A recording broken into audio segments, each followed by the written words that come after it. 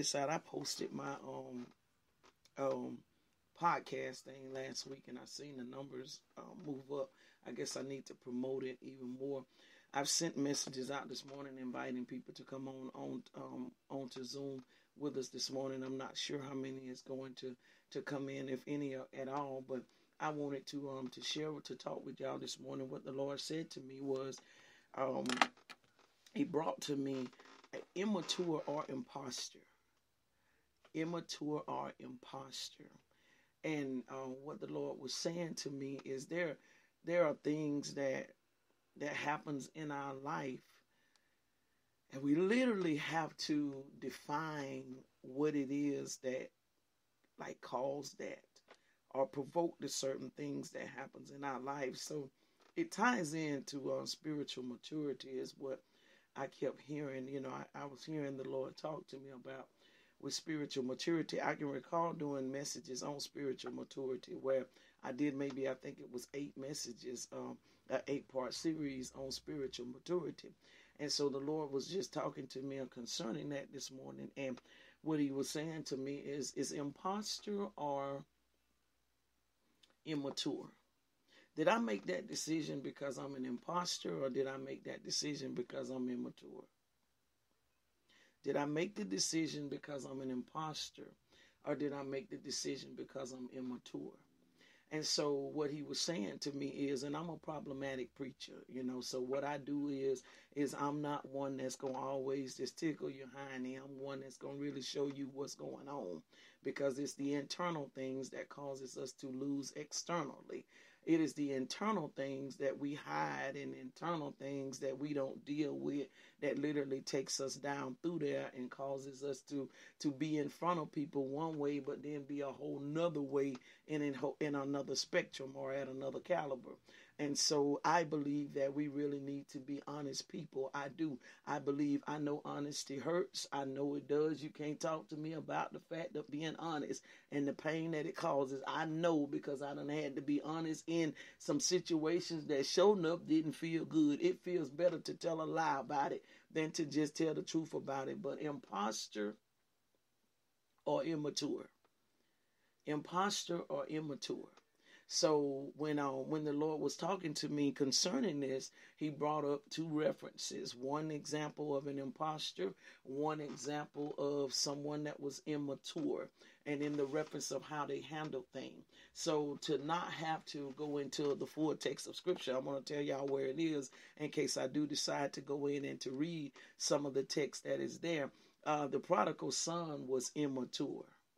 The prodigal son, and that is found in Luke chapter 15. The prodigal son had an element of immaturity about himself. Now, the imposter comes from Acts chapter 19 with the 7 sons of Sceva. Their father actually was known as a chief, a high priest, is who their father was, but they wasn't.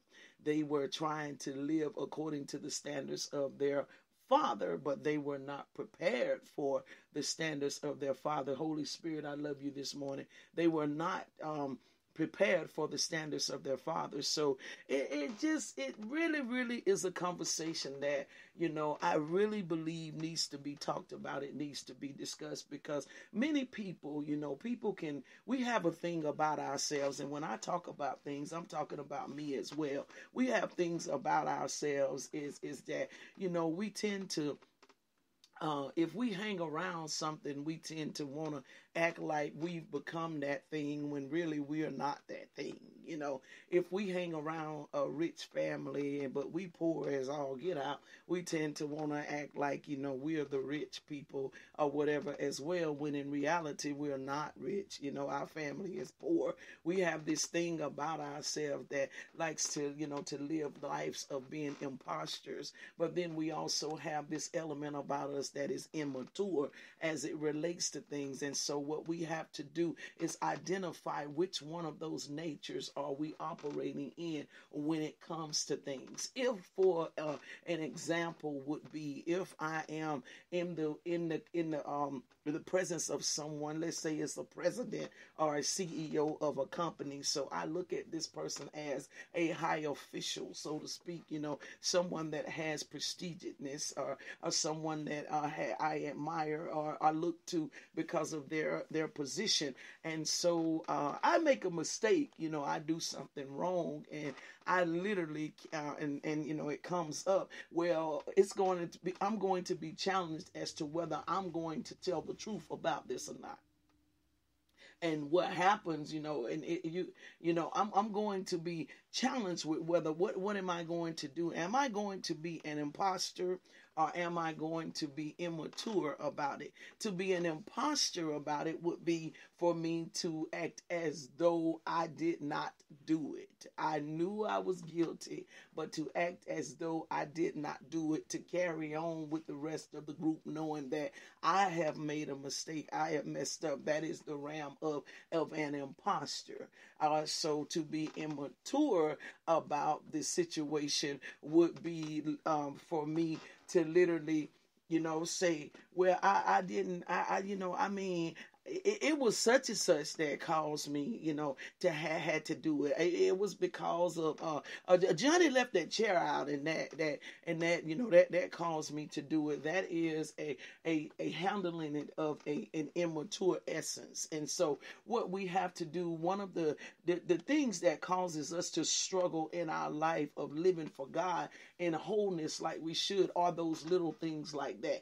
It is the thing that the Bible talks about, those small foxes that destroy our fruit. They are the things that take our fruit off of the tree, because we literally, or it causes our tree to not produce the fruit, because these are the things that we won't deal with about ourselves. When we heard the thing when we were little about little white lies, she just tell a little white lie every now and then, and we would make an excuse about the white lie being told every now and then, or what have you. Well, that white lie then becomes into something else that literally now warps our character. It literally takes our character in a whole different direction. And so when you see the prodigal son, let's start with the immaturity. The prodigal son realizes that he has an inheritance, that he knows about this inheritance that could come to him, and he's not ready yet for the inheritance, but he runs to his father and says, give me all of what belongs to me. I want my share of what I know is mine. I want it. But he's not mature enough to actually stand in the place of handling that to which he has now requested. So that is the immaturity. There is things about us as to where we have to literally walk things out line upon line, precept upon precept, because the immaturity can literally cause us to be in a more damaging state than it is for a positive state. Now, this is what I come to realize about the prodigal son that I didn't ever think about. It just, as you think about things, you begin to see more revelation in it. Check this out. The prodigal son asked for all his inheritance. All of his inheritance. So at the point of his father passing, was there going to be anything else left to give him? Y'all can talk to me this morning. Y'all can talk to me. Was there going to be anything else left to give him? Because he requested it. Give me all of my inheritance. Give me everything that belongs to me right now. I want it. I want it all. And when the inheritance was being set up for such a time, because see, please hear what I'm saying to you. While we are in the Father's house, while we are under the Father's care, everything that is needed is provided. I need y'all to hear me this morning. While we are in the Father's house, under the Father's care, everything that is needed is provided. There is no need to be requesting for anything, because there's food for the table, there is clothing for the body, there's shelter for the head, there is everything that is needed. It is provided. The inheritance is what is set up for a time of when the father... Wait a minute. Can y'all still... Okay. It says my internet messed up. I don't know if I went out. The inheritance is set up for a time when the father is not there.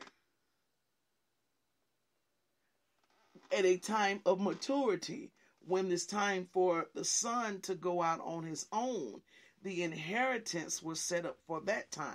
But he was requesting what was set up for a different time at a now time when he was not mature enough for it. So at the time when he would need it, he wasn't going to have anything. God help us. At the time when he would need it, he wasn't going to have it because he'd already requested it at an immature time. So one of the things this morning, listen, this is one of the things I want y'all to say this along, with me. I'm going to say it, but I want you to say this morning. Father, allow me to have things in its proper timing.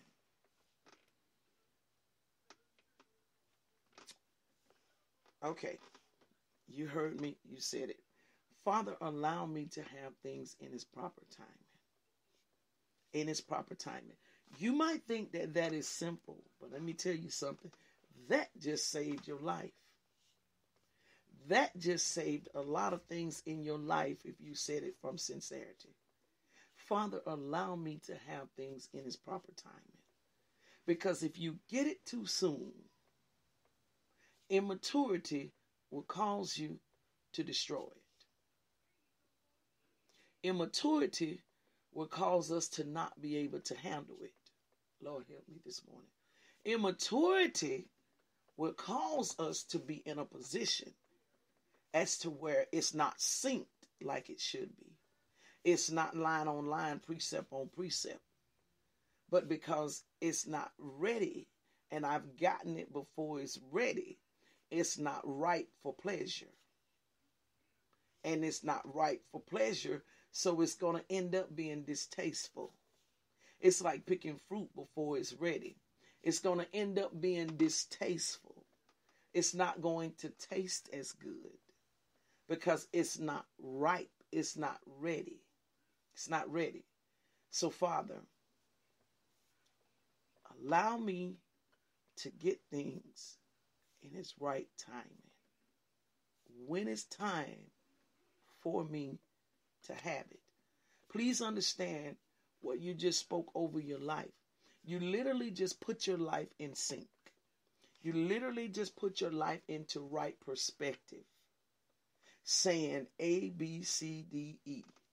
Not me being a person that's standing at A, but I'm literally trying to live my life at G when I'm not ready for it.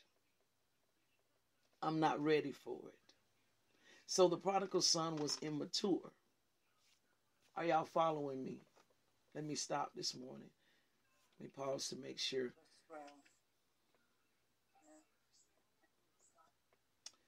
So the prodigal son was in a position of immaturity.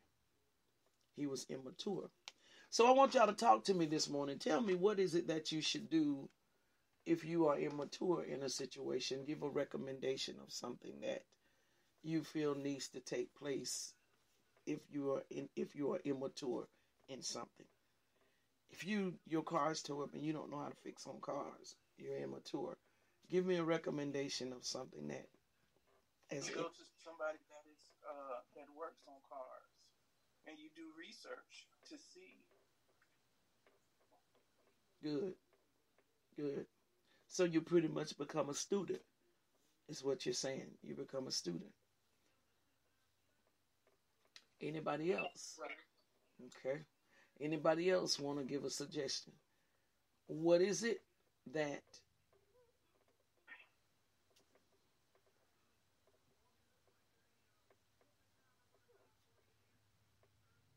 anybody else, you can give a suggestion. What is it that you would say needs to be done if you realize you're at a place of immaturity regarding something?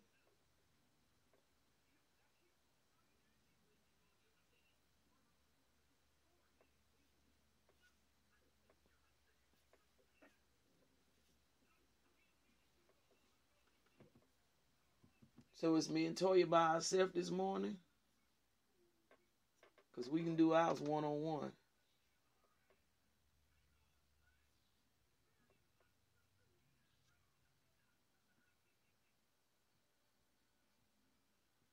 Along with the research, you could also ask somebody that's had the same problem, who they used and how it was handled, and get advice. That's good. Yep, that's good. That's good. But if you'll notice, y'all basically still said the same thing. There's pretty much only one answer to immaturity. There's pretty much only one answer to immaturity. Anybody want to take a shot at what it is? Y'all both said it, but it sums it up into one thing.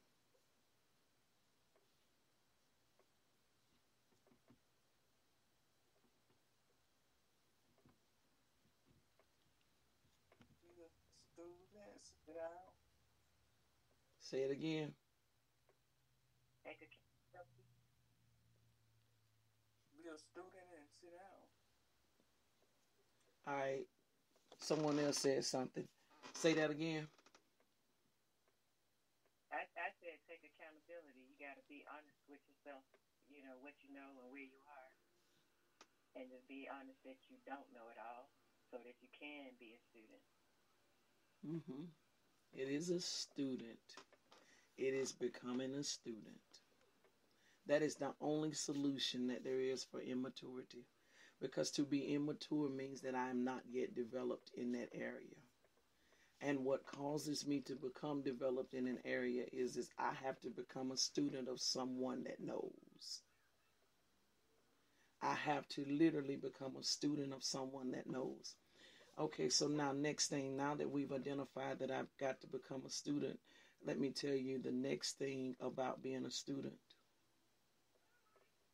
I push this stuff real hard, but I push it for a reason, because it's where people are failing at. Even in churches, they're failing because it's not taught to people, because people are afraid to deal with it, but I'm not. Here is the situation. I first have to identify that I need to be a student. But in order for me to be a student, I've got to humble myself. I have to do exactly what was just expressed. I have to admit that I don't know. That I don't know. The prodigal son was in a position of not admitting that he did not know. He thought he knew. He thought he knew more than his father. So he requested, give me my inheritance. Give me all that belongs to me. I'm smarter than you. Son, you're not ready. Yes, I am. No, you're not, son. Son, you're not ready. Yes, I am. Give it to me. I mean, I want it. I want it all now. Give it to me. Son, you're not ready. Yes, I am. It's mine and I want it now. Immaturity. So let me show y'all what things that immaturity would do. Immaturity is going to always become louder than maturity. It's going to always become louder than maturity. It's going to have to express itself in a loud nature. And in expressing itself in a loud nature, that's what we call proving a point. Have you ever seen when someone proves a point? They got to be loud about it. They got to make sure that it's known that I'm proving this point. So immaturity is always going to speak louder than maturity. It has to literally get on top of maturity in order to drown maturity out, because what it's saying to maturity is I'm smarter than you. I know more than you. I can do it better than you. I've got to drown you out. And that's what the prodigal son was doing with his father. In the essence of his father trying to talk to him, to tell him, son, you're not ready. Yes, I am. Give it to me. I know what I'm doing. I'm grown. I don't need nobody telling me nothing. I'm grown. I don't care what that preacher say. I'm grown. They just want to tell you what to do anyway. Hear all them, I'm grown. I'm grown. I'm grown. Yeah. But a grown person doesn't have to express it like that. I'm grown. It doesn't have to be expressed like that when it's truly genuine adulthood, because it understands what it needs to do, when it needs to do it, whether it needs to hold or whether it needs to fold, whether it needs to walk away, whether it needs to run. It knows exactly what it needs to do when there is really maturity. So he was very immature in his actions, in desiring to have something that was stored up for him, something that was keeping him, something that was being preserved for him for a time when he would need it most, but yet he asked for it quick. Give it to me now. I'm going to use natural analogies.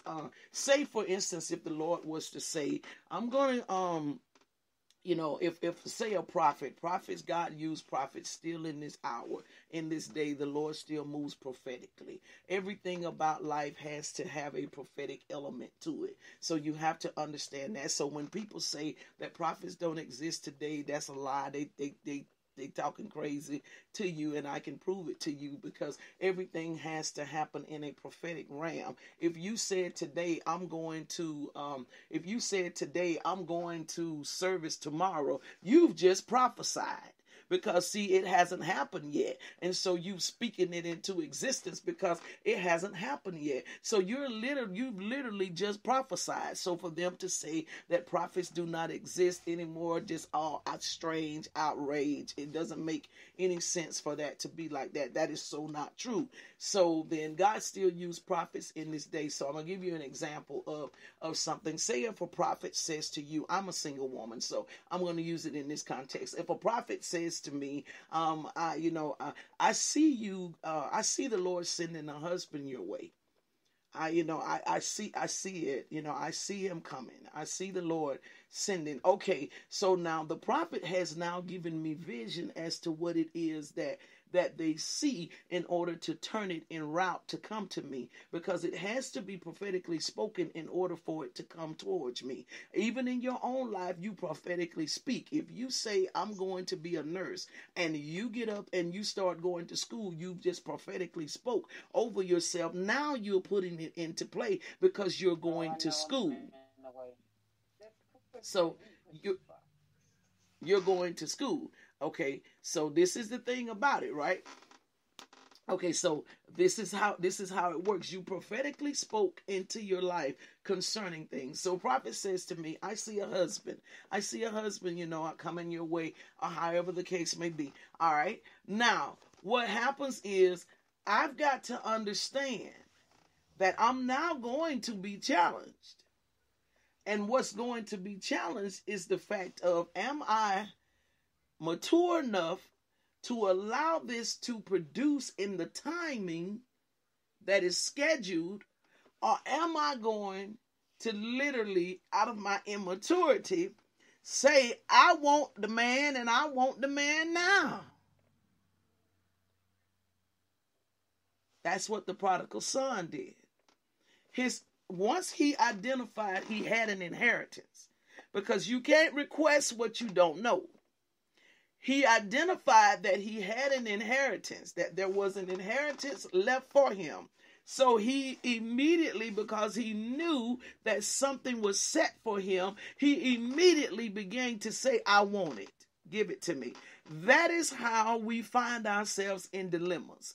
That is how we get in situations as to where we don't allow things to happen in their fullness of time. We don't allow things to take place when they should take place. We go out and help God in doing it ourselves. It's because a prophetic word or a prophetic unction has literally come our way, and we know that this thing is set for us. There is a desire. See, before God gives you anything, he'll always give you a desire to have it, because that desire is what produces prayer, and prayer is what produces the promise. So if God wants to bless you with a new home, then God is going to start putting in your spirit for this new home. So you'll find yourself, if there are credit issues, you'll find yourself say, I need to get me in. I got to figure out how to, get me with somebody to get my credit straightened out and all this, because you are now in pursuit of what it is that God is wanting to do. do. It's now become a desire for you to be able to have, but you can immaturely step out in it because there's always going to be an imposter that shows up before the promise. It's always going to be something that literally tries to take you off the course before the promise could come. The enemy heard when the prophetic word came to you as well. He heard it all and he set in a motion, a plan of motion in order to, let's knock her off course. Yeah, God said he's going to give her that Bentley, but how about we just go ahead and knock her off course and go ahead and give her the Porsche? No, he said, now the Porsche could be a valuable car as well, but God said that you were going to have a Bentley. But see, immaturity, I want it and I want it now. So I'm not going to wait. I'm not going to wait. I'm going to do this myself. I'm not going to wait. I want it and I want it now. So this is a result of what immaturity does. Now, I need to know how many of y'all are willing to tell the truth, as I am, to say, I done did this before. I done allowed my immaturity to cause me to jump the gun on some stuff, and I bumped my head. Yes, ma'am.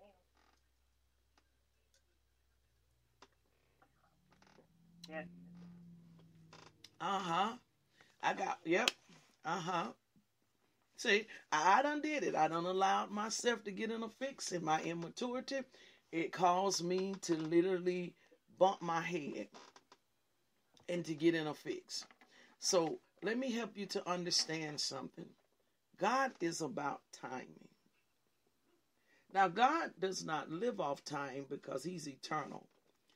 But time was created for humanity. At the fall of man, time began to tick right then. That is the reason why the Lord would say to Adam and Eve, he said, from the very moment that you eat that fruit, you're going to die. Your timetable is going to start at that moment. So humanity lives based off of time. That's why we have a beginning and an ending. God does not live off of time. But because he knows that our life is going to only consist of so much time, he now literally has to work off that time. If life is only going to permit 85 years of living, then God has 85 years to put into it everything about you that he wants to put into it. So there is timing concerning things. The hardest part with us is that timing aspect. I don't wait on that timing. I've been in situations where I ain't want to wait on that timing. What? I want it and I want it now. I don't want to wait on this timing. This wait game seems like it's torment. This waiting. And so God has timing. And immaturity is what causes us to move out of timing. So this is what I want y'all to say. Father, please help me to get in sync with your timing. May sound simple, but baby, when I tell you, you just spoke some things in your life just then. You've literally put your life in the right perspective. You have literally called your life into proper alignment by just the right words. The right words. I love when the Bible says it. I'm gonna try to quote it. I can't quote it just like it say, but it talks about how the right words in the right season literally brings like happiness to the bones. To get a right word, and so to be able to speak a right word and to have it in its right timing literally will save our lives. It literally will put us in a right perspective, put us on the right course, going in the right direction.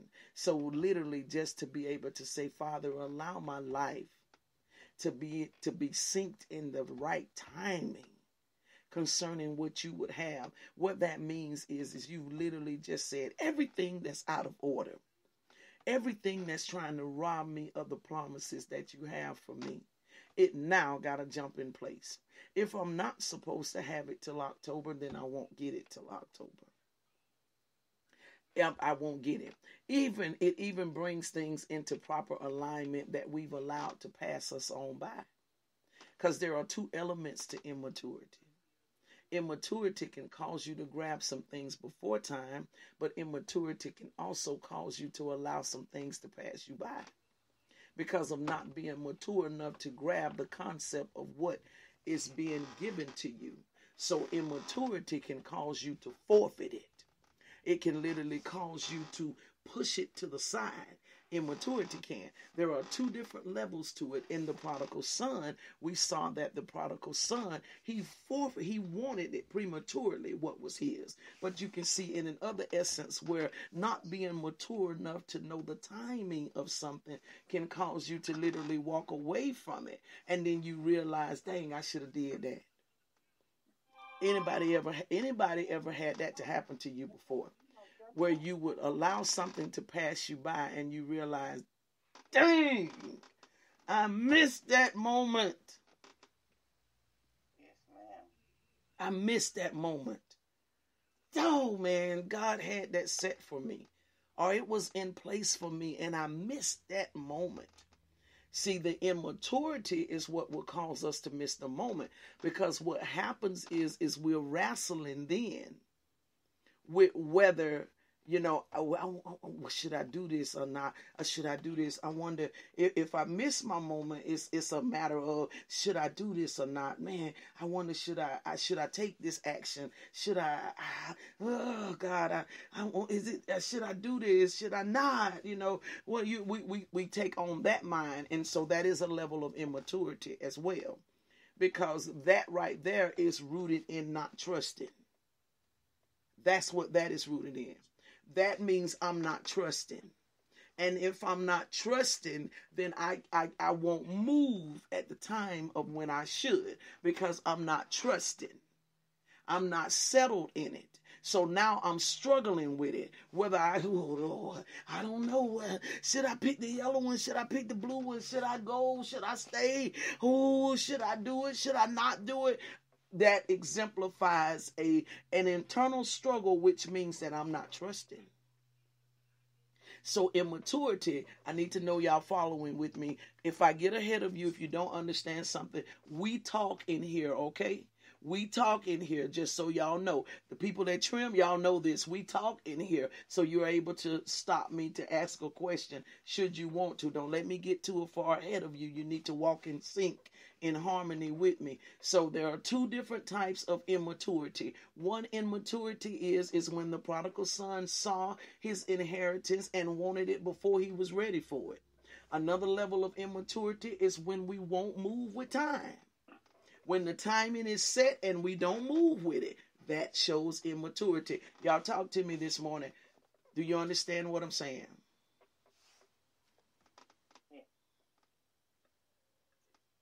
Yes, ma'am. It literally, so this morning we're talking about immaturity and imposter. Right now we're on immaturity. These are things that we have to look at ourselves in regards to. They are not things that look good. I can just tell you that. They are not things that look good. I am a facing me pastor. That's what I would say. I want to bring those meetings back. I am a facing me type person. No victory has ever came until I faced Delphine. Till I literally saw her and was able to tell the truth about her. Able to deal with her. No truth ever came. No amount of healing, no deliverance, no blessings, no breakthroughs. Nothing ever came until I dealt with Delphine and was honest about the place of where she is. And so this is the thing about it, that immaturity that we have looked at thus far, that prodigal, he was very immature in the essence. Give it to me. I want it and I want it now. He had a promise. A word had been given to him. He knew the inheritance was there. So it's the same thing as the example of what I gave. If the Lord says to me, I see it, Delphine. If a prophet comes to me, someone comes to me prophetically, and they tell me that, the Lord has said that there is something coming my way, say there's a husband coming my way, or whatever the case may be, I've got to first understand, because that prophetic word has come out, that there's going to be the enemy is going to do some things too, in order to stop that prophetic word from becoming real in my life. He heard it just as well as I heard it, and he knew then what the plan was for God. Oh, so God wants to bless her. Well, I tell you what, let me get up in here, so that's exactly how it happens. And I don't care who it is, that happens for every one of us, everybody on the face of this earth. When the prophetic word has been released over your life, that joker is gonna come, and he's gonna come to try to throw a monkey wrench in it, to take it off in another direction, because he wants to kill the promise. The promise of God is where blessings flow. The promises of God is where favor resides. The promises of God is where peace resides, and he doesn't want us to have any of that. So he's literally going to come to try to throw a monkey wrench in what it is that God has set in motion. So I have to be mature enough. I'm going to be challenged in two different areas. I'm going to be challenged in the essence of, okay, am I going to move too quick on this, or am I not going to move at all? See, maturity causes us to move in sync. It moves us in harmony. That's what learning about God is. It's not as hard, y'all, as people would try to make it to be. It's not that hard. It is just learning to move in sync. And you bump your head sometimes. You learn through mistakes and trials and all. This going to be two ways that you're going to learn how to develop in life. You're either going to listen to somebody when they try to tell you, or you're going to bump your head. It's going to be one or the two, how it's going to happen. The Lord will always send, the Bible says he sends a warning before destruction. So the Lord is going to always send a warning. That would be conversation. Somebody saying something to me, and I got to take heed, whether I take heed to it or not. That is God's way of coming to me to stop me before my demise. Okay, so if I don't take it that way, then he'll have to send a consequence, because a consequence is the result of one's actions. That's all consequence means, the result of one's actions. And so now I've got to get a consequence, because I would not submit to the words. I wouldn't listen to what it is that was coming to me. Those are the two ways that we are going to be taught. So when the teacher says in school, I do not go over and touch the blackboard, she has now verbally spoken to me, do not go over and touch the blackboard. Oh, Delphine goes over and touches the blackboard anyway. Now has to go to Mr. D's office and get a paddle, and see, that is her consequence, because she did not listen to the words. So those are the two ways that we are taught, either by word or by consequence. I'm now at a place where I'd rather take it by word, but I had to grow to this. I didn't just, baby, oh no, I don't have a lot of consequences, so I can't just tell you that I just took the words all the time. I'd be telling a bold-faced lie. I done had to have a lot of consequences, but I got sick of consequences, because consequences tend to hurt way more than what the word does. Consequences, usually if I can't take a word from somebody, if someone comes to you with a word and you can't receive that word of correction from them, it's generally going to be one or two situations that's going on. There is going to be you don't have a level of respect for where the word come from. That would be one reason why you will not take the word. You don't have a level of respect. You don't believe in them. You don't respect them. So you say to hell with whatever it is that they come into you with.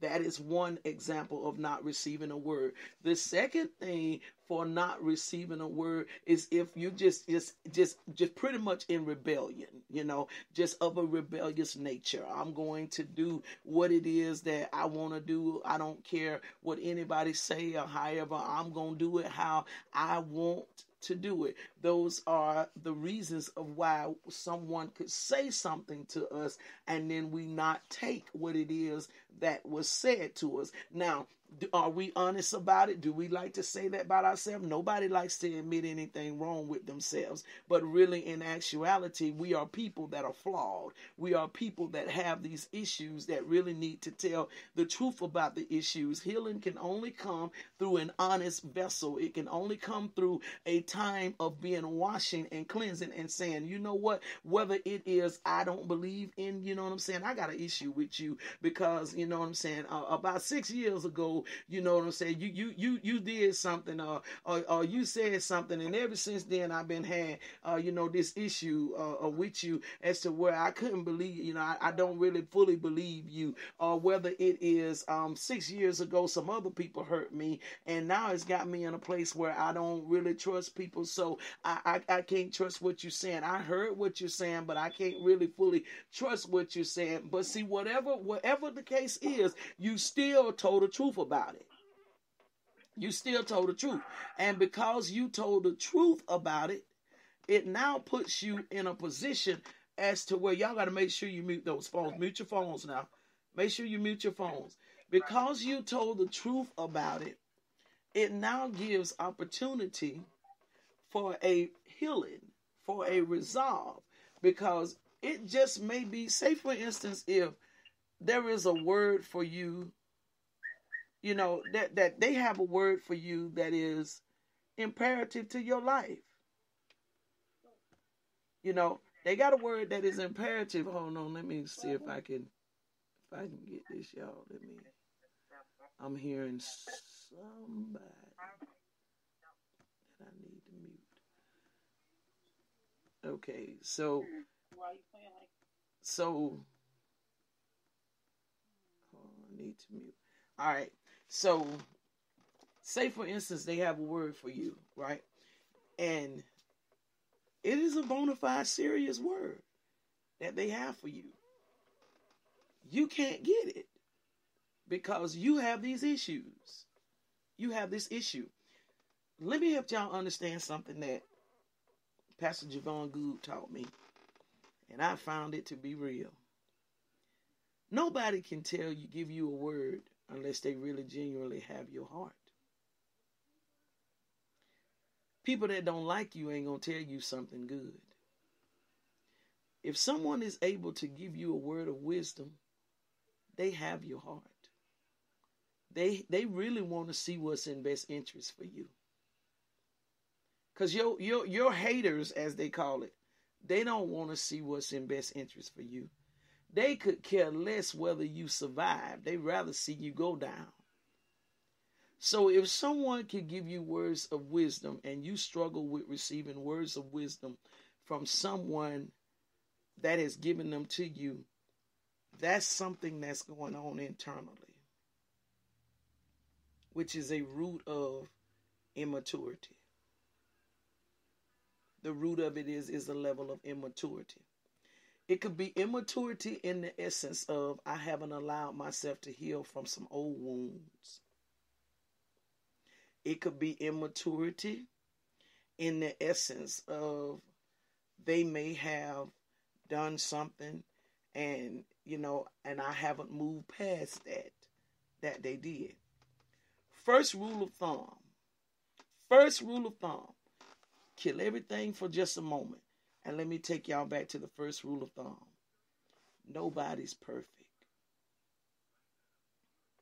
Nobody's perfect. When I say in nobody, it's nobody. Nobody's perfect. Anybody that you come into relationship with, you need to already know it's going to be some issues somewhere. I don't care if they smell like roses the first 50 days. By the 60th, something going to stink. Because nobody is perfect. And if you allow yourself to get caught up in people's imperfections, it will play you out of what God wants to do. Because mostly everything that God does in our lives, he does it through somebody. That car that you got that's financed through that bank is owned and operated by people. God had to touch those people's heart to lend you that money. See, everything, it comes through people. There is no way to escape people. I don't care how much of a hermit you want to be. There is no way to escape people. So God does things through people. So you cannot allow what one person has done to literally stop you from believing in people. Because mostly everything about life is based upon people. That's a level of immaturity to handle it like that. It shows immaturity. And what that does is that takes us out of the timing of God. Because it now puts us in a space of wrestle. You will need to do something, and you won't do it because you wrestling with, should I trust him? Should I not? Should I do it? Should I not do it? Should I go? Should I stay? Should I? You wrestling. See, that's immaturity. Y'all talk to me this morning. Y'all talk to me this morning. Where we at? Come on. We got a real session this morning.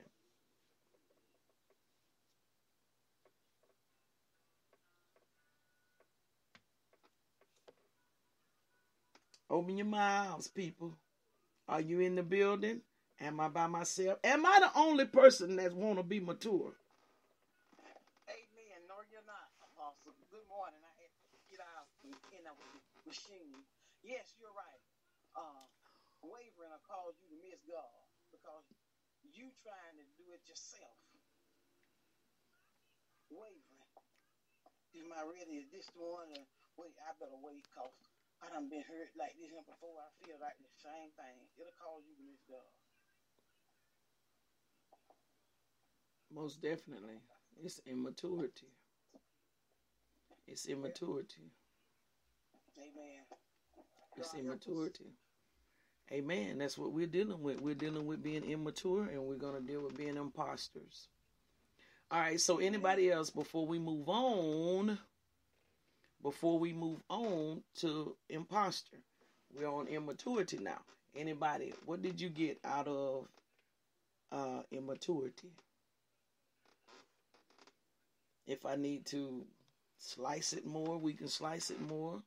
However, it doesn't matter. As long as we get the concepts of this, we've got to get this in order for us to become better people. It's just the bottom line, man. You know, they say what the world needs is love. I completely agree, but do you understand what all love consists of? Do you know people really don't know what love is? Infatuation is not love. They really don't know what love is. There is something about love that is so pure, it's ridiculous. It is so pure, it'll scare you if you really got the real fullness of love. It's not puffed up. It's all of those things that 1 Corinthians 13 says about it. It doesn't envy. It doesn't. There is no way that you could have a genuine love and have envy, have jealousy. There is no way that you can have a genuine love. It's not like that. It's so content. It's so at ease. Love is. Love doesn't put you in a rush. You know, love doesn't it doesn't just, oh, I gotta, you know, I gotta, no. Love is so gentle because love resides from the most perfect gentleman that there ever is. God is the most perfect gentleman that there will ever be. He is the example, the epitome of what a man should be. God is the perfect example. So it's love. So it's just, so I agree, the world needs love, but the world has to understand the elements of what comes out of love. And what we're talking about today is coming out of the element of love. His immaturity. He didn't have a genuine respect for his father. That prodigal son, he did not have a respect for his father. He didn't. If he had a genuine respect for his father and knew that his father had his best interests at heart, he wouldn't have conducted himself the way he did. He did not have a genuineness for the father. See that when we're not genuine, you're gonna do some crazy stuff when you're not genuine. You gonna do some stuff when you're not genuine. Genuincy, it'll curve you. It won't let you do certain things. You know, a genuine person doesn't even struggle with desiring to hurt, because genuincy is connected to love. So it's not going to hurt. It's not going to cause harm. Genuincy. That son, now I need y'all to hear this. That was the son. That wasn't some joker down the street. That was the son. His own son was not genuine with him. That's why I watch everybody. My mama, my children, I watch everybody. I ain't telling no lie. I don't play by nobody. That genuincy was not there. He was not genuine. And because of not being genuine, he could not see that his dad had his best interests at heart. From the very moment when he realized that there was something that was promised to him, he wanted it right then. I don't need you no more. Give me my inheritance. Boy, you ain't ready now. Give it to me, daddy. Son, you ain't ready. No, I want it. Son, you ain't ready now. It's yours, but you ain't ready. I'm trying to tell you, you ain't ready. Took his butt out there, got in a mess. Literally lost everything he had, got in a complete mess. The only thing that was reserved about him, and that was the best thing that was reserved about him, was his life. God didn't allow it to take his life. Thank God for that. But he lost everything that he had, and he had no inheritance to come back to. He had a position with the Father to come back to, but he lost his inheritance because he had took it. Y'all better hear what I'm saying to you this morning. You better, my whole head like to turn in. You better hear what I'm saying to you this morning. He lost it. He had his position as the son, but he lost his inheritance because he asked for it prematurely. He didn't wait for the timing to get it. He wanted it prematurely. So he got it prematurely. He got penalized for getting it prematurely. Lost everything that he had. Come back to the Father. The Father received him, loved him with open arms, but he come back with nothing. And what do I have to give you, son? You asked for it all when you left. So what do I have to give you? Be careful, y'all. Be careful. Don't put yourself in a predicament where you have nothing stored up. Be careful. Any questions, any comments about immaturity? Because I need to move to imposter. Any questions, any comments?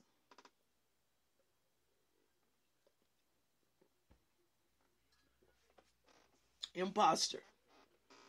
Imposter is going to come out of Acts chapter 19. I haven't read any scriptures, but I told y'all the prodigal son is in Luke chapter 15. You can look at it at your leisure. Acts chapter 19 is about the imposters. There was a one chief priest that had 7 sons of one Sceva. They became imposters. They were going to literally attempt to try to mimic their father, but they did not live the life of their father. That is a very dangerous thing to do, is to live the life of an imposter, because it is going to cause something to happen that is not good.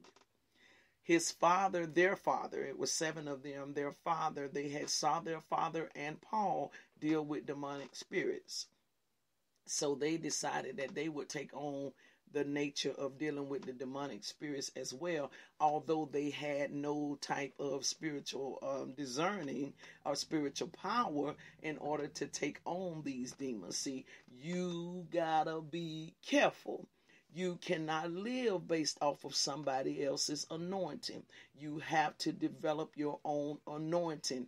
That is having a form of godliness. When you take and try to live off of somebody else's anointing, that's why you better get to know God for yourself. You better get to know how to walk in God's truth for yourself. I don't care if the person beside you can lay hands on the sick and all of them recover. You better get to know what your anointing is and live for God for yourself. You cannot live through them. You can't go get 5 or 6 people and lay hands on all of them and call them to recover, and that's not your grace. That is not your anointing to do. You got to be careful. So they began to be imposters, and in being imposters, they got exposed. They run up on these demons and they say to them, we adjure you in the name of the Lord Jesus Christ. You know, Paul, and the demons come back and said to them, Paul, we know. Jesus, we know. And Delphine, we know. But who are you? That's what they come back and say to him. But who are you? Who are you? You don't possess what it takes to deal with us. They literally, the scripture says, beat them into the streets and tore their clothes off of them. Please understand what that means. Some would look to say that was a physical beating that they took, but it has a spiritual connotation to it as well. It literally means that they were exposed in the streets, which means everybody saw what was going on. The whole truth came out. Everybody saw it. They were exposed and they were naked in the streets, it said, which means there was nothing that could be hidden anymore. Everything was out in the open, as the song says. There's nothing left to hide. Everything was out. That's what that signifies. Everything was out. But it was a result of them trying to be an imposter. They were doing something that was not of their level to do. Something that did not fit their caliber, but they were attempting to do it, and it literally cost them. It cost them greatly. Look, listen to me, Linda, listen. Like that little girl said, listen, Linda, listen. Linda, listen. Let me say something to you. Don't do that. Don't do that. Please. Don't put yourself in that type of dilemma. Do not be an imposter to the Christian world, and do not be an imposter to the world. Christians should not be imposters to the world. The world should not be imposters to Christians. That is not good. That is what the Bible says when it talks about how they are wolves in sheep's clothing. That literally means that is the world trying to impersonate Christ. But then there are Christians trying to impersonate the world. It does not work like that. They are sheep in wolves' clothing. It does not work like that. It does not fit. That is an imposter, and it is literally going to cause a public exposure. You can bet your money. Argue the point with me today and let me know how it turn out. Let me know how it work out. There's going to come a public exposure. It said it took them out into the street. Everybody know. Tore their clothes off. Public exposure. Everything was out in the open. Nothing left to hide. All because they were imposters. They were not true, authentic to who they really were. Okay, so their dad was the chief priest. All right, so you in the house with your dad, but you ain't taking on the nature of your dad. You need to just be honest about it. You don't need to be telling no lies. You don't need to, as soon as daddy walk in the room, you want to start, you don't need to do that. If that's not what you do, then that's not what you do. That's an imposter, and it literally got them in trouble. It literally got them in trouble. Literally. Caused an exposure to them out of this world. You don't need to do that. You don't need to do that. Y'all talk to me this morning. Are you following me thus far?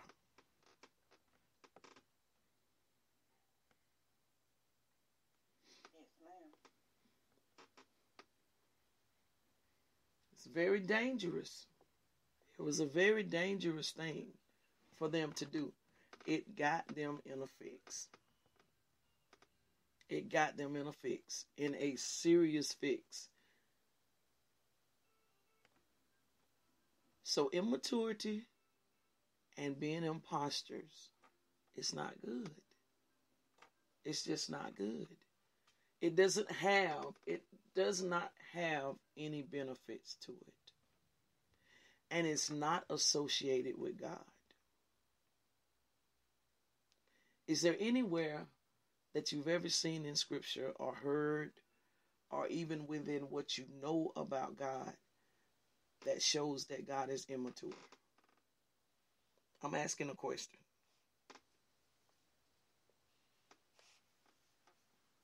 No, ma'am. No, ma'am. Is there anything that you've ever heard, know about God, think about God, that shows that God is an imposter? No, ma'am. No, ma'am. So those things they do not fit God. Allow me to tell y'all this. Living for God is not as hard as what it seems. It's not. It's not as hard as what it seems. It's a beautiful thing when it's done correctly. A beautiful thing. It has its times where that flesh is going to get crazy. You know, where that flesh, the Lord is saying, not now, not now. And that flesh is saying, this J.G. Whitworth and I want my money and I want it now. That flesh is going to be hollering. It has those moments, but it is those moments as to where God gets the closest to you. It is those times as to where you can get God in the most purest form of who He is, because He shows up in those times strong. It's nowhere near as hard as what it seems. And I want to say this to y'all, for y'all to know this. One of my favorite scriptures in the Bible is that it says that the Lord will not withhold anything from them that walk upright. So I want to kill the thoughts inside of your mind that makes you think that God is trying to hold something from you. He's not. He'll hold it until it's proper timing. But He's not withholding from you. There's no good, it says, no good and perfect thing will the Lord withhold from them that walk upright. The problem is not God withholding. The problem is us walking upright. We won't do it. We won't walk upright because we tend to want to give way to all of the things that the flesh desires. So we won't walk upright. But I'm here to tell you, as a living example, a living witness, it's not as hard as what it would seem. It is a beautiful thing. This place that I'm in, it's a beautiful thing. It's a beautiful thing. It is good to get up and get up in peace. It is good to go through the day in peace. It is good to go through the night lying down in peace. It is good. It is good to allow God to be God to the best of His ability at being God, and that is God, nothing short. It is good. It is the best relationship that you'll ever have. It's no greater love than the love of God. The immature nature that we have and the imposter nature that we have, the church is full of imposters. And it is full of immature people. That's why I don't like to do church. Because it's full of them. It teaches people to tell lies, not to tell the truth. I'm after the truth. I'm after the truth. I don't care whether it's a nasty truth or good truth. I'm after the truth. Because it is the truth that makes us free. We say that, but we'll steady tell lies. We'll steady tell lies. We'll steady believe lies. We'll steady walk in lies, but we say we believe that. Where it says it is the truth that makes us free. It really does. It brings about a freedom. It's nothing better than telling the truth to someone that loves you anyway. I ain't found no greater joy. When I tell you, that to me is better than ice cream, and I love ice cream. There is nothing like being able to be honest with someone that genuinely loves me for real. It brings such a freedom to me. I can't tell you what it does to me, even in the midst of me having to say I was wrong. But because I know I can say it to you, and you're not going to change up on me, is everything. Lord help me if I'm lying. God, take my life sitting here right now. That is everything to me. To know that I'm in a place that I messed up, that I've done some things, but I can tell you the truth about it and you don't switch up. Oh man, ain't nothing better than me. That's better than a ribeye steak. Because that exemplifies something that says a lot to me. That says to me that I'm safe with you. That's what it says. I'm safe. And that is the thing that we look for. Father, I bless your holy name. That is the thing that we look. God, I love you, man. That is the thing that we look for in this earth. We look for safety. When we get in covenant with people, we're looking for safety. When we take on positions, we're looking for safety. That is the number one thing. Am I going to be safe? That's why they have safety precaution classes and all this type of stuff. I gotta let you know that you are safe here. That's what I've got to express to you to let you know that you're safe. So we look for safety. And if I have erred and I'm able to talk to you about my error and you don't shift up, baby, Delphine's safe. Delphine is safe. And I tell you something else too. You gonna rank very high in my life. You are gonna hit very high in my life. You may even hit higher than some of my family members, and that's just the truth. Because I'm looking for safety. I want someone that I can be safe with even in my imperfections. Because I'm going to have them from time to time. And if you show me that, you got me. Hands down. Hands down. Because I don't have to be immature with you. And I don't have to be an imposter. I don't have to be neither one of those. I don't have to be immature, and I don't have to be an imposter. All I got to do is be safe. Because that's what I want, is to be safe. I base my relationships a lot on safety. I do. Am I safe? If I don't think I'm safe with you, I don't want to deal with you. I'm not going to deal with you. Anybody that I've disconnected from, I say I've disconnected from. Because now take that. That don't mean the same thing as people that have disconnected from me. There are people that have disconnected from me, and that was because of their choice or their sin or whatever the case may be. But people that I've disconnected from, me, myself, Delphine, is because I didn't feel safe. If I don't feel safe anymore, or if I don't feel safe from the rip,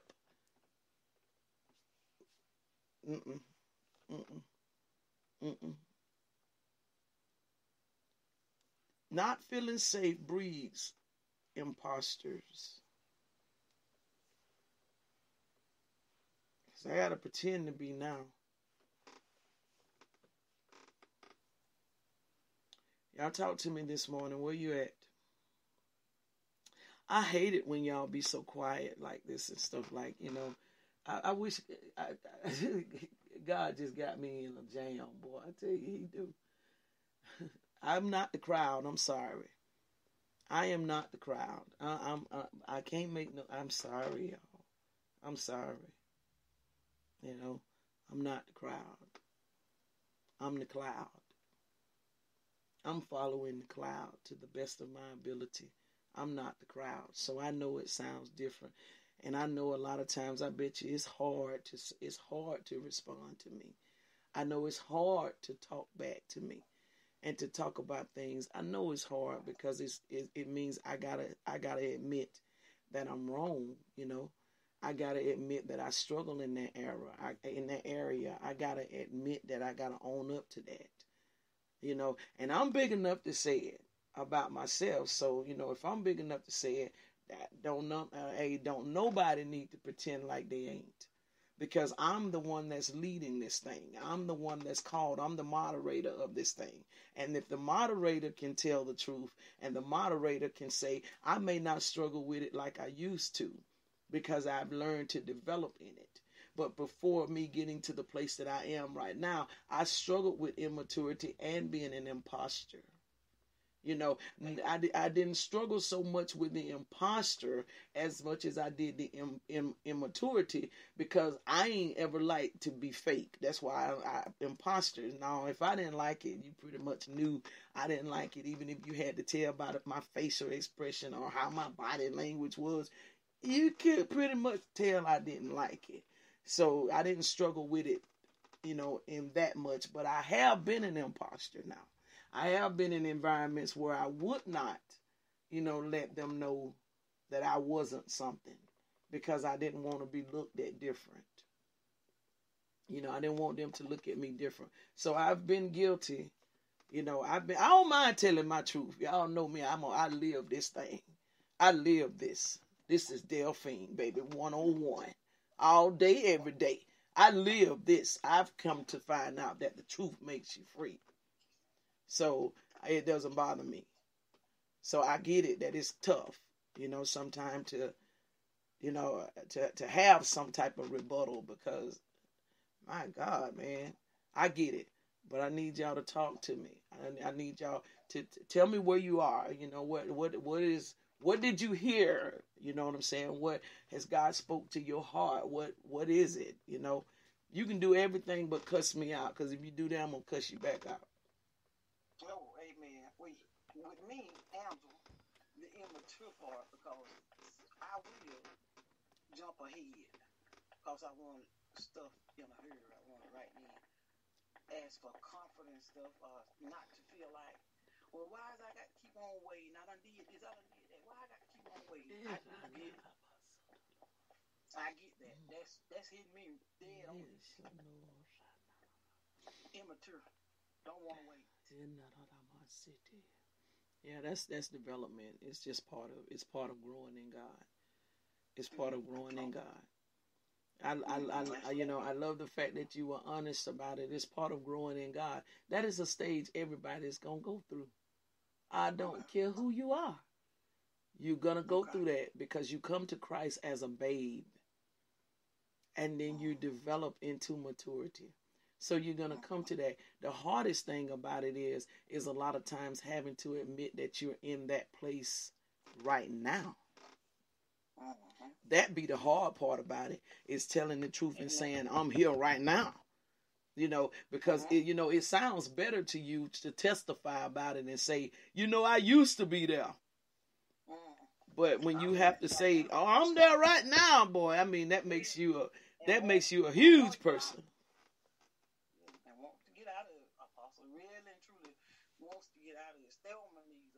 Now, God, that right there, I bum with, and I'm tired of just bumming over the same stuff. Help me in the name of Jesus, please. In Jesus' name. And I do believe the Lord is going to honor that because of your honesty. I do. Because of your honesty. I do. I believe that. The hardest part is saying that I'm there now.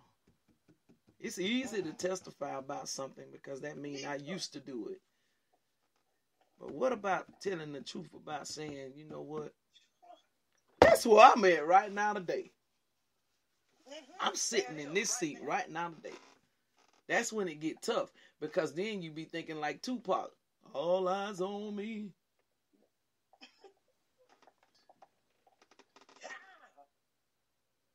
Fix it, God. Ooh, please. Hey, God. All right. Anybody else? Where you at today? What you got? Where you at? What you got this morning? I had to fight to get this word. Yeah, I struggle with wanting things to happen and not waiting on God's time.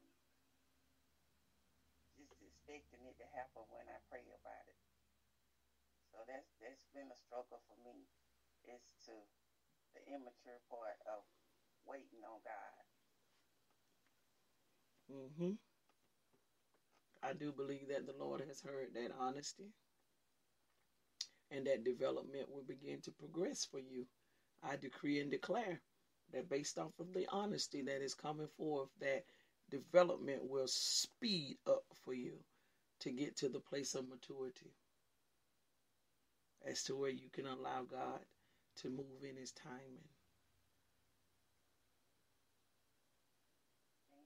That's that prodigal. Father, please kill the spirit of the prodigal son out of my life. Say that. That's all you got to say. If you said that, in Jesus' name. All right. Anybody else this morning? Where you at? Y'all talk to me this morning. Hey, y'all. It's Rika. Rika has been in hiding. Rika is an imposter. Rika is immature. And Rika thanks God for people who love her for real, because Sharika don't take the time to embrace those who love her and work through her adversity. It's my adversity. I won't take her. I'll take position over it. And I have a lot that I'm having to come to terms with. So this is me trying to embrace me. And it's not pretty seeing the truth, but I'm ready for it to heal rather than hurt. But I'm in my hurt right now. It's okay. Mm-hmm. The honesty and the truth. May it cause the light to begin to shine to bring you to the place of true deliverance. It's in Jesus' name. It's not always an easy thing to do, but it is the best thing, man. It is the best thing. The best thing. The thing that I love the most about it is when I can do it in a place of love. If I can come to you and say, listen, they accusing me of two things, but I didn't do but one now. I shot that sheriff, but I didn't kill that deputy. And you say, you know what, Delphine? I'm with you. Let's come up with how we going to prove, there may be a consequence for shooting that sheriff. But what we're going to do with that is we just going to believe for the best. They say you can get up to 20. They believe God, they're going to give you probation. And let's come up with a way how we going to prove that you did not shoot this deputy. Where's your alibi as to where you didn't shoot that deputy? See, and then my respect and my regard is going to go to a whole nother level for you. Because that is a love that my heart has looked for. Everybody wants to be protected. Everybody wants someone they can trust, that they feel safe with. Situations and circumstances is what teaches that. You don't know how safe you are until you've been in a predicament. So them circumstances, so y'all, stop thinking that everything has to be so perfect all the time. Make room. Hey, you got to have some room somewhere for some bumps, some bumps and bruises. You got to make room somewhere to bump your head, because that's how the relationship, you get the truth out of it, the true genuine essence out of it. God knew the mistakes I was going to make. God knew in 2009, I'm going to save this fool in 1997. And this fool going to scar this boy in 2009. He knew it. But see, I had places where I could be honest. And those places of where I could be honest started bringing healing to me. And I could see me. It wasn't so much of him, it was me. What's wrong with you, Delphine? What caused you to behave like that? Because you're going to stand in the judgment seat for you. Yeah, it might have been wrong what he did. I caught him with another woman. And that wasn't right. It was infidelity. It wasn't right. But why did you react the way that you did? Why did you respond the way that you did in scalding him? That came from you. That came from an anger on the inside of you. What was it that was going on? I was, I felt betrayed. So it pushed all that stuff up to the surface. But I had a place where I could go to tell the truth about it. That didn't say, yeah, you know what Delphine done did? Wasn't calling folk, girl, let me tell you what Delphine done did. Miss Holy Roller. No. I had somewhere I could go where they said, all right, look, you know what I'm saying, let's pray about this. And what do we need to do? All right, you might go to jail. Well, if you go to jail, I'm going to get you. Okay, then. That's what they told me, too. If you go to jail, I'm going to come get you. Okay. See, I had a safe place. And my respect for my safe place still exists today. Because I'm going to always respect who keeps me safe. I'm going to always respect where I found safety at. Some of the things about us needs to be fixed, just worked on, because we just don't carry a level of respect like we should. And when you don't carry a level of respect like you should, these type dilemmas happen. Things take place. Stuff happens, I didn't regard, you know what I'm saying? I didn't regard like I should have. I know I didn't. Because everything that I went through, I had already been warned about. Boy, I remember one night I jumped in my car, had a gun. I was going to go shoot Quincy. And I could take you right to the spot where I was trucking down below the Walmart in Enterprise, wide open. And Brother Joe called me right before I got right there that red light to turn to go to Dothan. Little sister, what you finna do? The Lord just told, little sister, the Lord just brought you on my heart. You finna do something crazy. See, that word came to me. That word. Although I cared about brother, I didn't have a real respect for brother and what brother spoke to me. Because I wouldn't let his words stop me. So when you don't have a real respect like you should, you're going to have to get a consequence. But if you have a genuine respect, Father, I bless your name. If you have a genuine respect for someone when they speak a word to you, you'll go based off their word. You'll go based off their word. If the doctor tells you got cancer, I bet you'll go based off his word. But see, because you got a level of respect. That's the doctor. The doctor said that. So my respect wasn't where it needed to be. And I further ended up having to apologize to him to say, you know what, brother, I did not respect you as I should have. Even though I was around you like I was, I didn't respect you like I should have. I didn't. Because I would have heard you. And I would have known that you had my best interest at heart. So there was no way you were going to tell me anything wrong. I was finna take myself to prison is what Delphine was finna do. I'd have went down and shot that boy. Shot him. I would have ended up in jail. Wouldn't listen. I did it again with Pastor J. Wouldn't listen. Then I scalded Quincy that time. See, but that not listening. So I get it. But that's why I try to tell folk now. So that you don't make the mistakes that I made. You don't have to deal with what I had to deal with, take consequences. Man. Because see, I had to realize I didn't have a level of respect like I should have.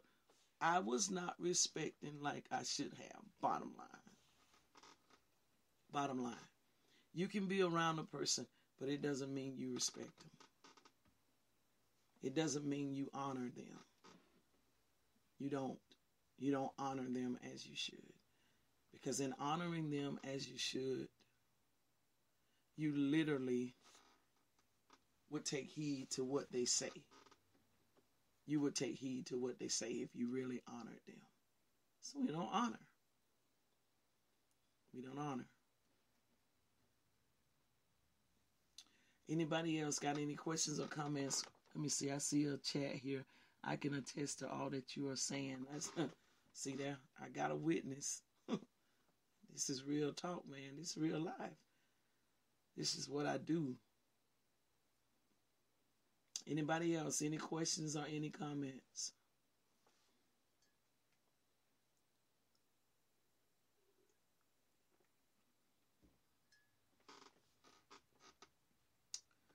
Where y'all at this morning?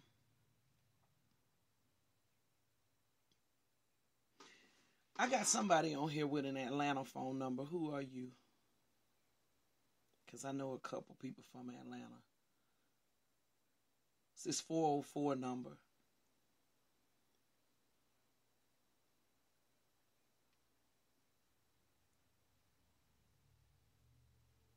The 404 number, can you hear me?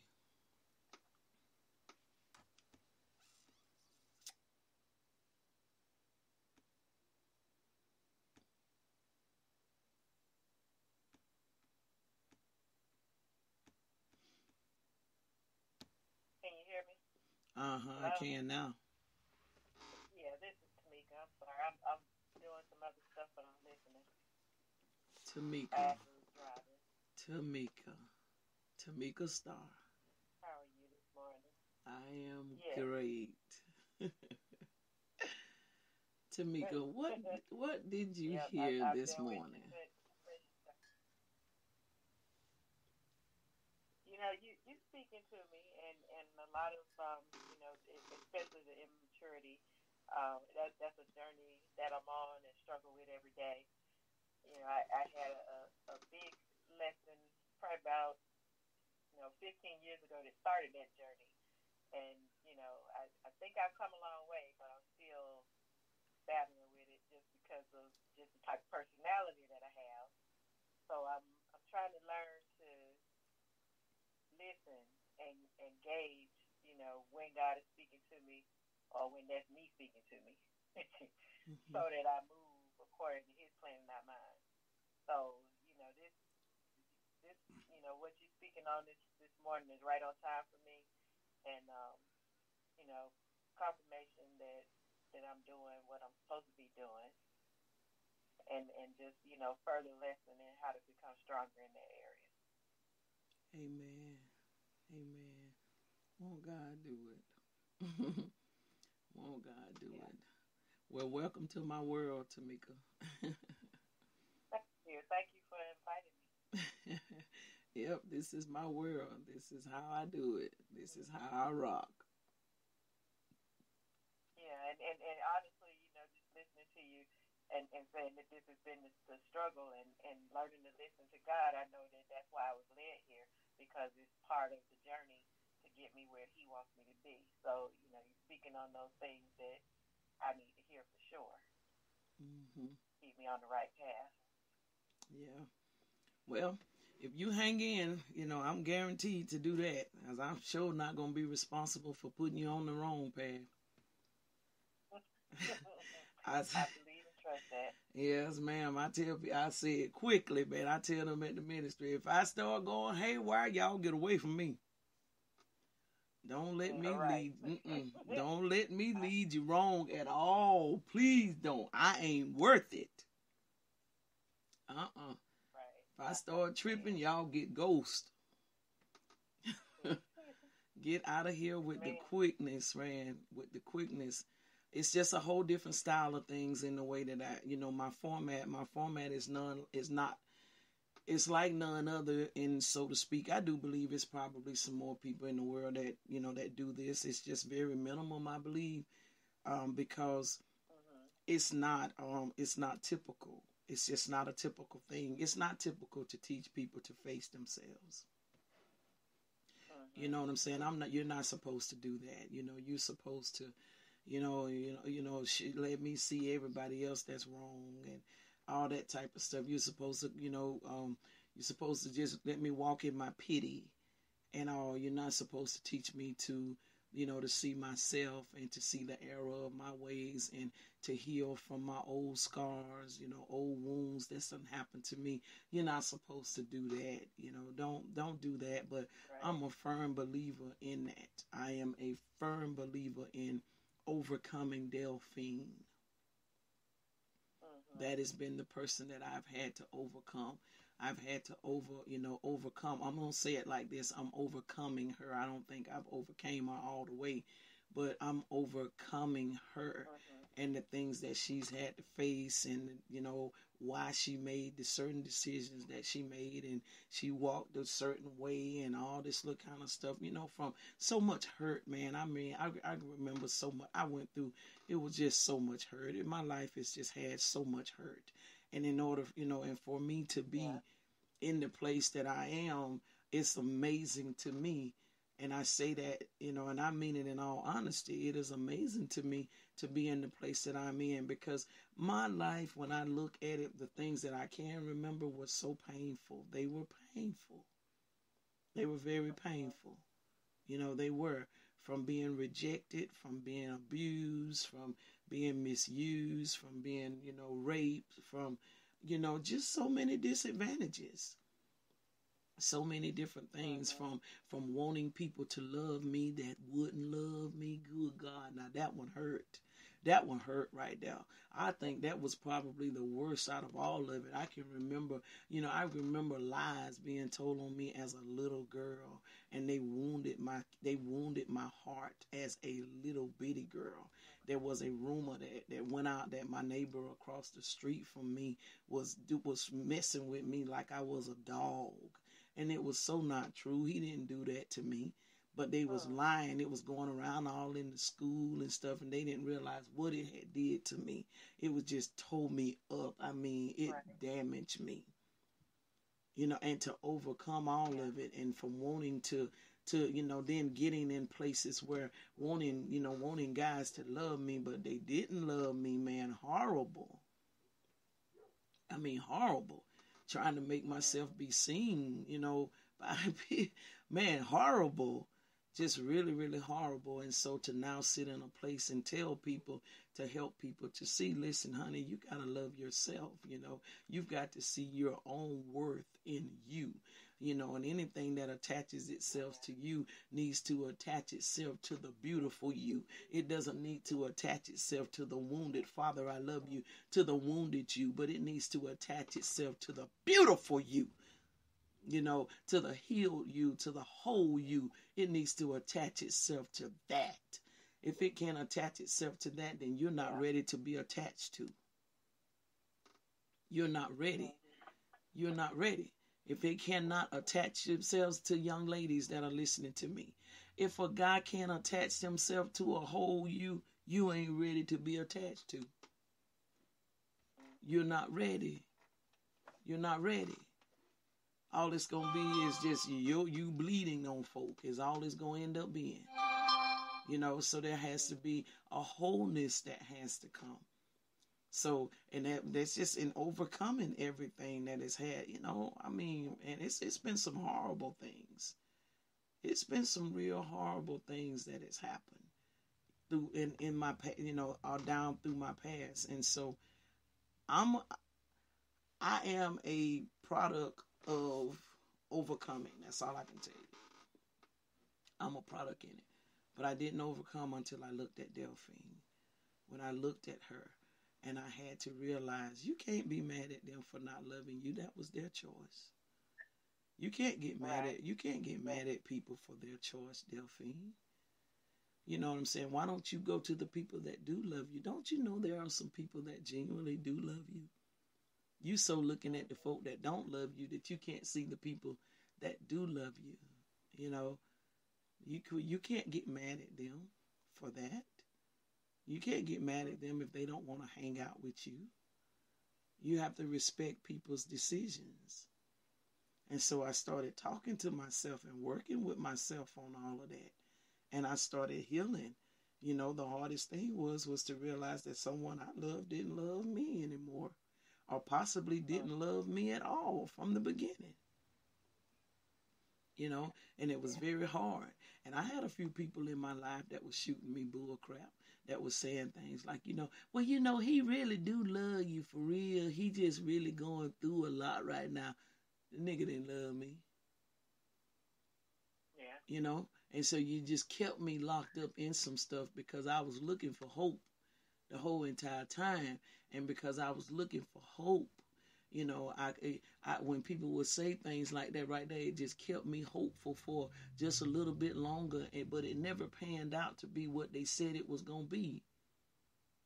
It never panned out, It just never panned out to be that. It never, you said, I thought you said he was just going through something, but he really loved me. Well, hell, he must have still been going through it because he ain't quit yet. So it was just, I've been there. But then I had to start saying, Delphine, you are a beautiful chick. Girl, right. You need to do what you need to do for yourself, man. Okay, Delphine, you don't like the fact that you are extremely overweight. What are you going to do? Dang, it seemed like it's so hard for me to get this weight off of me. What are you going to do? I started researching the gastric sleeve. Okay, let's go. Let's start getting this stuff done. You know what I'm saying? What is it that you're going to need to do to make you love you? What is it that you need to do to help you to admire yourself? What do you, when you look at yourself, you got to love you. I started doing every bit of that. I look at myself. Now I go back and look at pictures. I even go back and look at videos, and glimpse the different things with me. And I be like, that girl, you did that. And so it's just the loving, getting to that place, having to bring myself to that place where my value, I know I have. I know I have value. You can't tell me any different. And I'm not going to allow you to treat me as if I don't have value either. And I'm just not going to allow it. I can't. So, but I'm going to do a closing word of prayer this morning. Before I do, anybody else got anything that you would like to say? Anybody else got anything that you would like to share before I do our closing prayer this morning? God, I love you. I feel the power of God in such an amazing way. It's such a sobering way. I'm so calm. It's just ridiculous how calm I done got in my life. It's just a sobering way. Anybody got anything? Anybody else got anything that you'd like to share or however? Dear God. Father, we love you. We bless you and we honor you on today. We thank you for allowing us to assemble ourselves together. It was a fight to get here, but it was worth it all. Father, I feel sorry for the ones that did not allow themselves to connect in this morning for whatever reason that it was. I feel sorry for them, Lord, because they missed out on a bona fide word. They missed out on something that could speak to the spirit as well as the soul.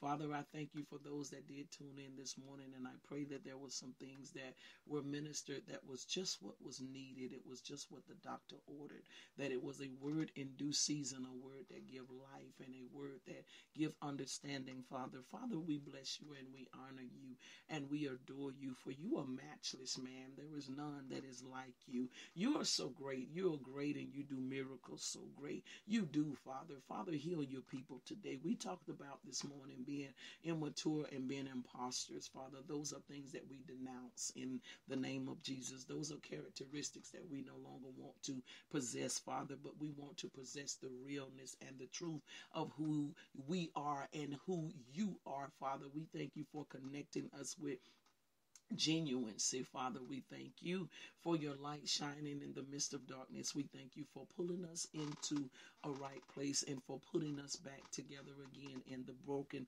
stages and phases of our lives, God.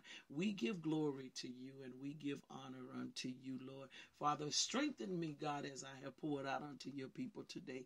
May you pour a blessing up over my head and overshadow me with the things of greatness to come, Lord, in the name of Jesus, for doing what what you have given assignment for me to do. Now give us this day our daily bread, God. Lead us not into temptation, but deliver us from the hand of that old evil one, God. For thine is the kingdom, it's the power and the glory. It all belongs to you, but we have been adopted into your kingdom, and we are grateful to be called your sons and your daughters, God. Have your way with us in Jesus' mighty name.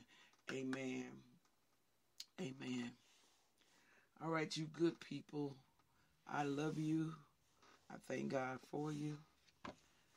Let the word marinate on the inside so that it changes on the outside. It is expressed in change on the outside. 11 o'clock tomorrow, Trim in the building, all the way live in the building. If you want to join us, if you can't physically come to the building, tap in on this Zoom right here at 11 o'clock and you'll be able to listen to me. I very seldomly, I'm going live on Facebook now. So you have to tap in on this Zoom and you'll be able to listen in on whatever the word is that is released. But if you're able to physically be in the building, I invite you to show your face in the building, 100 West Covington Avenue, right downtown Trim, LG Center, 11 o'clock tomorrow. Y'all have a great, blessed day in Jesus' name.